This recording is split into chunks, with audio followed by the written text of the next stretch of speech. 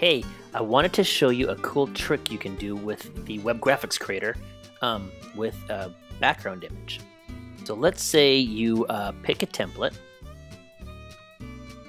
and you want to change this graphic to, instead of barbecue tips, you want flower tips, for example. So let's delete the background.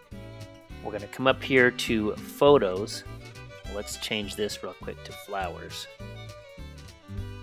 Flower tips. Okay, and come up here to Photos. We're going to type in flowers. Let's find a flower that looks cool. Okay, this is a good one right here.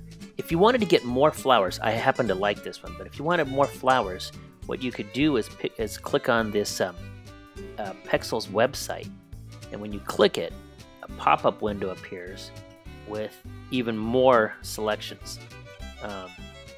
And you can find one you like, let's say like this one if you wanted to. Drag this to your desktop. Okay, here it is on the desktop. And then you can drag it right back onto the canvas and then resize it. Okay, and send this to the back. Okay, but we don't want roses because I happen to like that purple flower, blue flower. Okay, so on this one you don't have to drag to your desktop. You can just drag it right onto the canvas, resize it. Okay, and then I'm going to send it to the back. Now here's the trick. You can leave it full brightness if you want to, but I'm going to click on this little red X to get rid of the images, and I'm going to click on the graphic, go to image format. I'm going to fade the opacity down a little. Okay.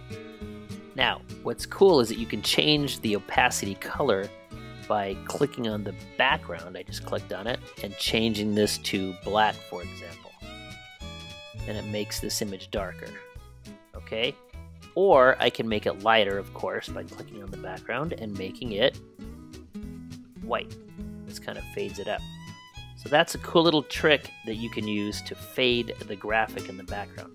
I happen to like black. Let's just see what that looks like one more time. Fade it down. Kind of pops a little bit more. There you go. Hope this helps you. Thanks for watching.